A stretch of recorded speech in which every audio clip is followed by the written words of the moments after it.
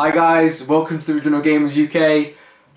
Yeah, so some Metal Gear Solid news a lot earlier than expected from Konami. I kind of thought that seeing as they're never going to make a good Metal Gear game again without Hideo Kojima, that they wouldn't come out this fast. And not only that, it's not even a mobile game. It's I think it's for PS4.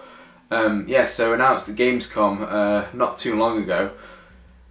Metal Gear Survive.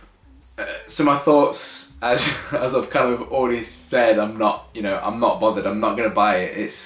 It's not by Hideo Kojima, and like normally I'm not like all about just one person being involved in the game, and if they're not involved, I won't buy it. But in this case, Konami was just the way they tried to do the whole thing with Hideo Kojima was just so below the belt and such bullshit. So anyway, regardless, the trailer shows you. There's like one of the cutscenes taken from, I believe it's Ground Zeroes, when Kaz and Snake are involved in a firefight, and then it kind of goes from that, and then you get some characters, well, nameless characters at this point, and then all of a sudden it goes into like this bit with zombies. Odd concept. So more survival horror. I mean, from my point of view, the gaming market at the minute is just swamped.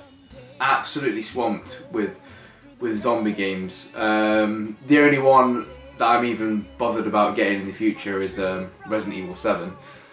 But apart from that, no. Like too many zombie games. You know, if you're a Metal Gear fan and you're not being bothered about the whole Hideo Kojima thing and you love zombies, would I blame you if you got it? No, you don't. I wouldn't blame anyone if they want to go and get it. But to me, it's a very cheap way of using the Metal Gear name.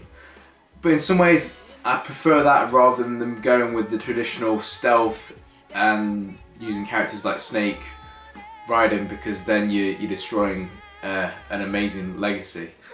But yeah, guys, what do you think? Were you shocked to see it? I mean, when you first kind of see the trailer, I was kind of like, what is this? Oh, I'm just expecting some kind of other pachinko machine or some mobile game.